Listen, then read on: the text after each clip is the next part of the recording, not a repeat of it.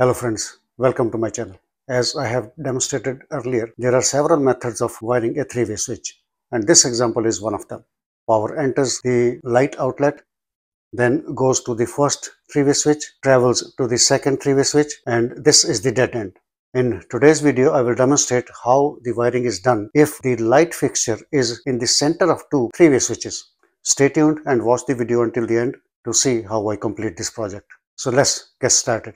The procedure shown in this video is for information and education purposes only. If you are not comfortable working with electrical wiring or electrical equipment, I would strongly suggest that you hire a licensed electrician. Working with electrical wiring or equipment can be dangerous and can cause serious injury if not handled properly. Before undertaking any kind of electrical work, always make sure that you follow your local electrical safety code.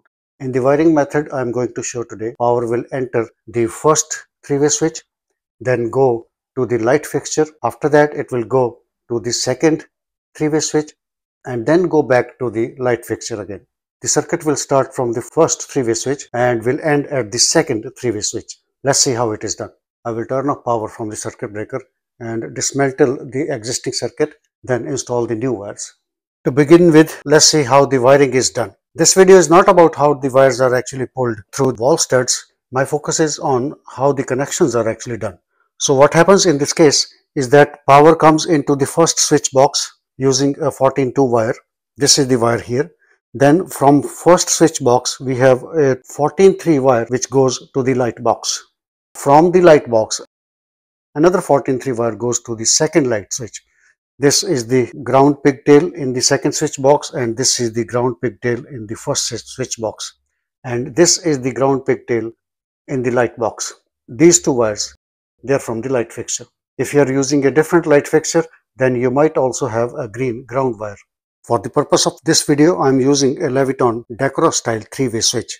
Black screw or black terminal is where we connect the line or the load wires, and the brass screws are where we connect the traveler wires.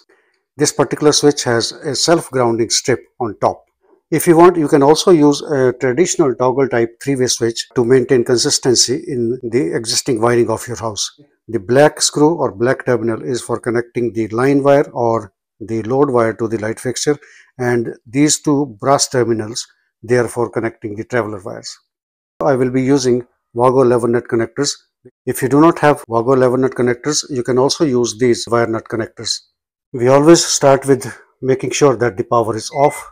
I know power is off here, but still, if you are working on an existing circuit, you must check that there is no power coming into the wires. Check here as well, check here, everywhere. Make sure there is no power. I will start from here and take care of the ground wires first. I will use Wago 5-pin 11 nut connector to connect all the ground wires in the first switch box. Only 4 of these 5 pins will be used. The ground pigtail from the switch box, bare copper ground wire from power in, the ground wire from this 14-3, and the ground pigtail from the switch. The white wire from power source is connected to the white wire from the 14-3. I will use a 2-pin Wago 11 nut connector to connect the two white neutral wires. Next, we connect the black hot wire from power source 14-2 wire to the black terminal on this three-way switch. The red traveler wire from this 14-3 wire is connected to the upper brass screw of this switch.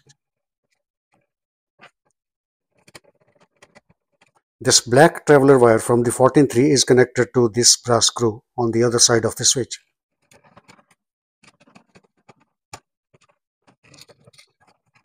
Next, I will take care of the ground wires in the light box. This is the ground wire from the 14-3 wire. This is the ground wire from this 14-3 wire, and this is the ground pigtail from the light box. I will use a 3-pin Wago 11 nut connector for this.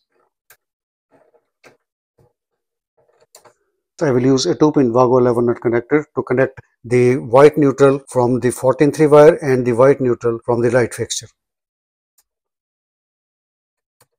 The red wire from the 14-3 coming from switch 1 is connected to this red wire coming from the second switch box. I will Use a 2-pin Vago lever nut connector for this purpose.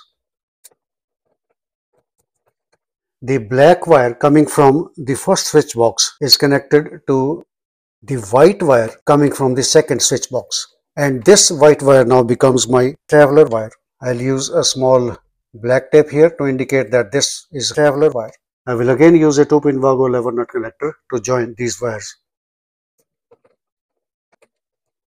Next, the black traveler wire from the first switch box is connected to the black wire of the light fixture.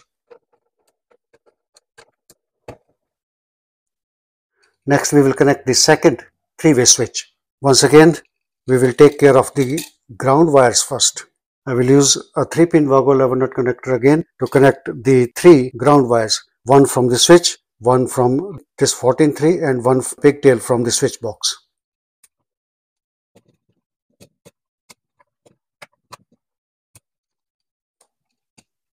Now the black wire is connected to the black screw of this switch. As we did in the first switch, we will connect the red traveler wire to the upper brass screw. Because I designated this white wire as a black traveler wire in the light fixture, I have used a black tape here to indicate that this is a traveler wire. This white wire goes to the other side of the switch. All connections are done. Let's take another look at how we have connected the wires. Starting from here, power comes into the first switch box using a 14-2 wire. The black hot wire is connected here and the white neutral is connected to the white neutral of this 14-3. The red traveler wire from the 14-3 is connected to the upper brass screw of the 3-way switch. On the other side, the black traveler wire from this 14-3 is connected to brass screw of the 3-way switch. In the light outlet box, the black traveler wire from this 14-3 is connected to the white wire of this 14-3, which is going to the second switch. I have used a black tape here to indicate that this is black traveler wire. You can see that here as well. The white neutral from the light fixture is connected to the white neutral, which is coming from the first switch box, and this is further connected to the white neutral of the power in. Here, the red traveler wire from this 14-3 is connected to the red traveler wire of this second 14-3 wire coming from the second light fixture. And finally, the black wire from the light fixture is connected to the black wire of this 14-3, which is further connected to the black load terminal of the second 3-way switch. This red traveler wire is coming to the light fixture connected to the red traveler wire of this 14-3 wire. On the other side, white wire, which is designated as black, is coming here connected to the black traveler wire of this 14-3 wire. I will now push all these wires into the boxes.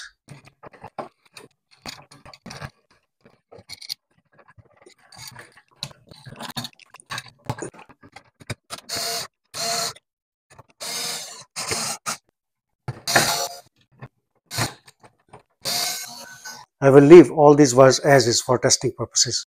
Once it is confirmed that the connections are correct, I can push these wires into the light outlet box.